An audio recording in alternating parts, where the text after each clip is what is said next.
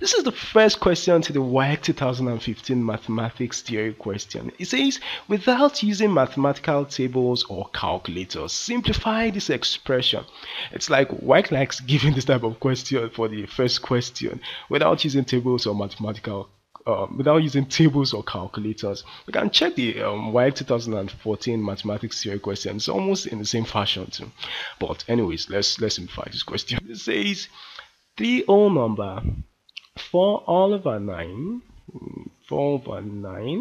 divided by 5 whole number 1 all over 3 minus 2 whole number 3 all over 4 then plus 5 whole number 9 all over 10. Anytime we're given this type of question, the first thing that should come to our mind is board mass. But before we dive into board mass a bit, let's change this mixed numbers to improper fractions. Well, that 9 times 3 would give us 27. 27 plus 4 would give us 31. We'll have 31 all over 9 divided by, this would be 5 times 3 is 15, then plus 1, 16. This will be 16 all over 3. 16 all over 3 minus 4 times 2 is 8 plus 3 will give us 11. This will be 11 all over the denominator, which is 4. Plus 5 times 10 is 50 plus 9 is 59. So that 59 all over 10. Now let's go to board mass. Now the board mass rule says anytime we're given fractions like this with different operations like division, subtraction, or not even fractions, numbers, when we're given numbers generally and we're having different operations like division, multiplication, or addition and subtractions like that, we have to follow this. We have to follow this order. That's the bracket first. We have to consider simplify numbers in the bracket first. Then the next one is the off operation. Anytime you have something like 2 of maybe 1 all over 5, this is still the same thing as 2 times 1 all over 5. So you have to consider operations with off. Then the next one is division, then followed by multiplication, addition, and subtraction. We have to go in that order, and that's what we'll do here. So here we have to consider the fractions in the bracket first, which is 16 all over 3 minus 11 all over 4. We have to simplify that. We have 16 all over 3 minus 11 all over 4. Now to simplify this, we have to find the LCM of 3 and 4.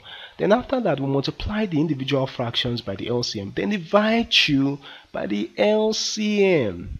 We'll do something like this. We'll draw a table. Put the denominator 3 here and 4. So let's find the LCM. Now the number that can divide 3, the smallest factor that can divide 3 is 3. So say 3 divided by this 3 here will give us 1. 4 divided by 3 will give us 1 remainder 1. And we don't want a remainder, so let's write 4 back there. So the smallest number that can divide 4 is 2. So we can just say 2. 4 divided, I could just go 4 divided by 4 and we'll get our final answer. But let's say 2, the smallest factor that can divide 4 is 2. So write down 2. So we can still go again. Let's just put this one down here. So say the smallest factor that can divide 2 again is still 2. So say 2 divided by 2 give us 1. So it means that the LCM of 3 and 4 is equal to this 3 times 2 times 2. 3 times 2 times 2, which is equal to 12.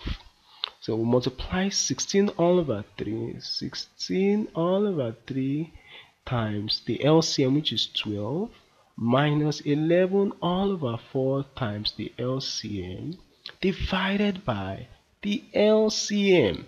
3 here 1, 3 in 12 goes 4 times, 4 here 1, 4 in 12 goes 3 times. So we'll have 16 times 4 here will give us 64, minus 11 times 3 here will give us 33, all over 12. And this would be 64 minus 33 here is 31 all over the denominator here, which is 12. So we can just bring this down. We have 31 all over 9 divided by 31 all over 12 plus 59 all over 10. Now we're getting close to the answer. Now you notice we have the division and the addition operation here, but which of the operations do we use first? Now we have to follow the order here. Division comes before addition, so we have to divide before we add.